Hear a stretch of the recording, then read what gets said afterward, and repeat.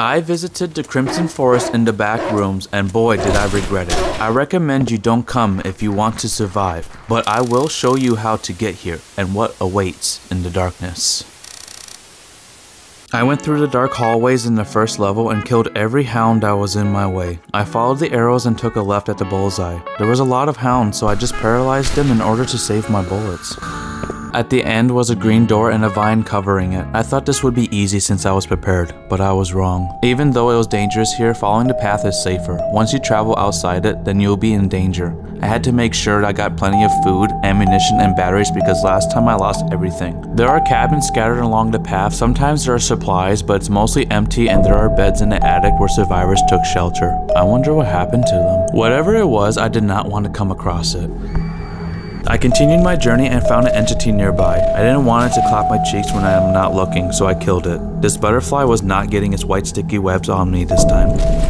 Along the way, I found a statue of the fallen and explored its body. I looked around for witnesses. I found this evil bird that was quick. I always respected wildlife, but not today. And this evil bear came out of nowhere and I was scared for my life. This giant grizzly bear ate all of my bullets like it was Skittles. I ran out of bullets and had to escape. This bear wanted to avenge the bird and wouldn't stop chasing me. I finally found a cabin and hid until the bear left. There was someone there, just staring into my soul. It was creepy, so I left. I found this camp that had wounded people and soldiers. There was a park ranger which made me believe that the woods used to be normal. It's possible that this whole area, including its inhabitants, was noclipped into the back rooms. They all looked like they were going to give up, so I left. Kill me, please! I found some mushrooms outside the path and ate some. Everything started to look weird. I heard something in the distance. I looked around and couldn't find it. It was getting closer and I was starting to panic. My sanity meter was going down fast, so I ran.